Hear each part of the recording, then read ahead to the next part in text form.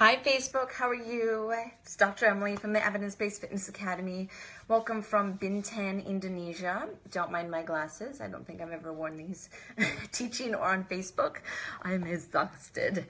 All right, so what we're gonna do is talk about interoception. And this is a side of fascia and fascia fitness, pain, movement correctives that I think is a little bit underappreciated or misunderstood or just not even taken into consideration. So oftentimes when we think about fascia, we think about proprioception. This is something that I talk about a lot. It's actually built into a lot of my cueing, a lot of different movement specialties such as yoga, Pilates, Feldenkrais, dancing are very proprioceptively focused fascial fitness programs. What I want you to do is think about not proprioception, but interoception. This is going to be a different type of receptor that's found within our fascia. It is actually a free nerve ending receptor that is found in your fascia. And similar to proprioception in that it can give you a perception of your body in space. So oftentimes I'll do a lot of cueing as far as feeling your pelvic floor, feel the tension of the pelvic floor, feel how that radiates into your deep rotators. We did some of these movements in my workshops when we were just in the MI camp in Bali. That's a very proprioceptively focused cue or internal reflection for a client or for a patient. However, interoception would be much more based on like an emotion or heat, different tingling, arousal, satisfaction. So it's a little bit different side of a sense of our body.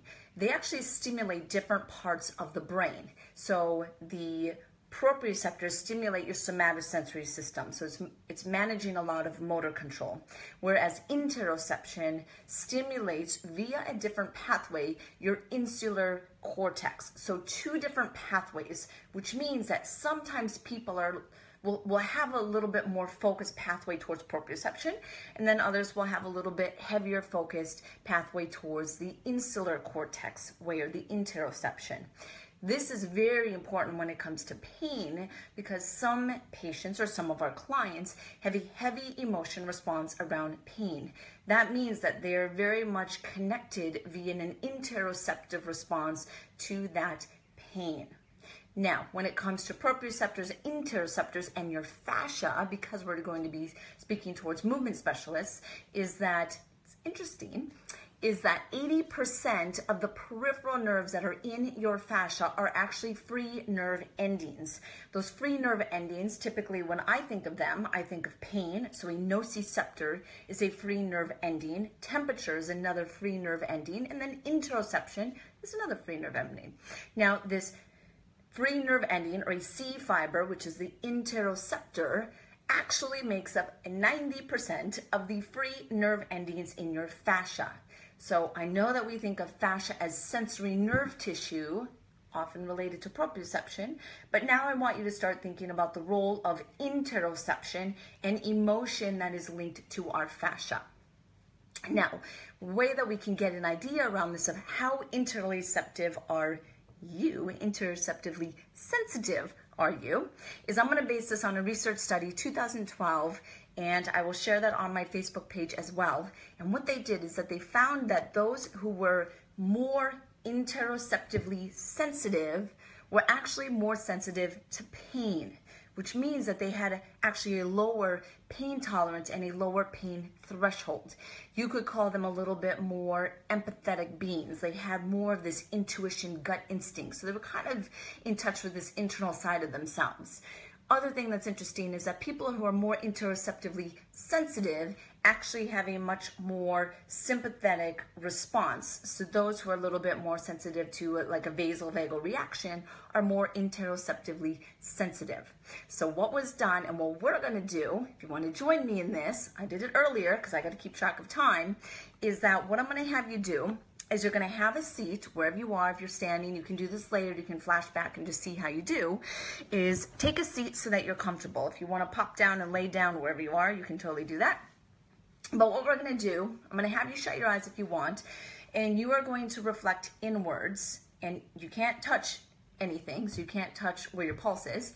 And I'm gonna have you interoceptively, internally count the number of heartbeats that you are sensing internally, and we'll do it for 15 seconds. Then what we'll do is I'll have you take your radial pulse and we'll measure that for 15 seconds, and then we'll do a little bit of a comparison, okay? So set yourself up however you want to be comfortable. Again, laying back if you would like. I did a lotus pose earlier when I was doing it, and you're just sitting nice and relaxed. I'm turning my hands up so that I'm not feeling anything. I'm not using any tactile receptors. Just kind of get situated. I'll give you a few seconds. Okay, and then we'll start. You're going to count every heartbeat that you're sensing internally for 15 seconds, starting now.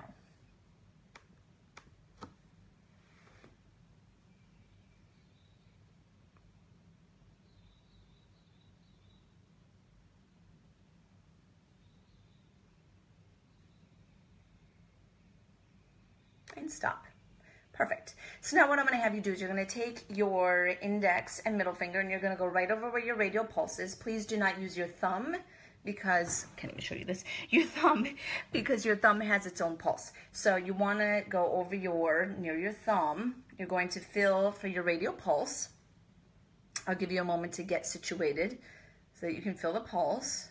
Kind of get into the rhythm of it and just try to keep your breath relaxed, because if you inhale a lot as you're doing this, it will actually accelerate your heart rate. So nice and relaxed, and then start.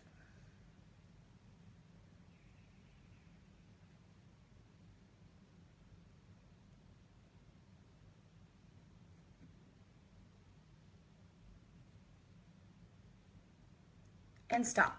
Perfect. So what you want to do is do a comparison. So how many heartbeats did you sense internally, and then how many did you feel when you were actually feeling your radial pulse? Want to do a comparison. Based on this research study, 2012, which I will post on my wall, what they saw and the way that they ranked it was those who had a 79% accuracy. So when I did a little bit of an internal, I counted 16 beats. When I actually did it, 18 beats. So which you could say was a high heart rate, but it's okay. I was running around. So that's not the point of this little education here. So anyway, so my accuracy is roughly around 89%. If your accuracy of what you felt to actually had was around or greater than 79%, you are considered sensitive high. So you have a high interoception sensitivity. If you were lower than that, you would be technically a low. If you are lower, their markers for their study was 55%, then that would be, a relatively low interoception sensitivity. Now, what this meant is that those who had the 79%, so this is my 89% that I had, were associated with a low pain tolerance. They had a low pain threshold. When they are stimulated with pain or the idea of pain, they will actually have a sympathetic vasovagal type response. So something that you want to take into consideration with your clients or patients who have or are more interoceptively sensitive. This is something that definitely matches me to a T. I have a very low pain tolerance. I've had several vasovagals. I get my whole head wrapped up around pain.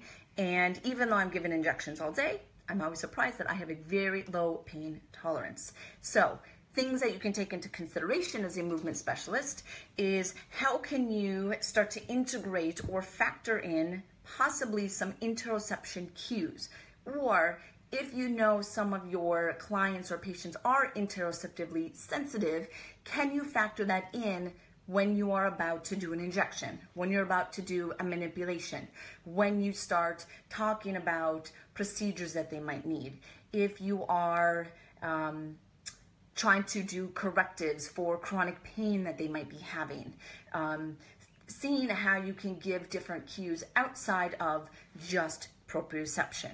Some great research to learn more about this. Again, Robert Schleip, one of my favorite researchers around fascial fitness, has a great article on interoception.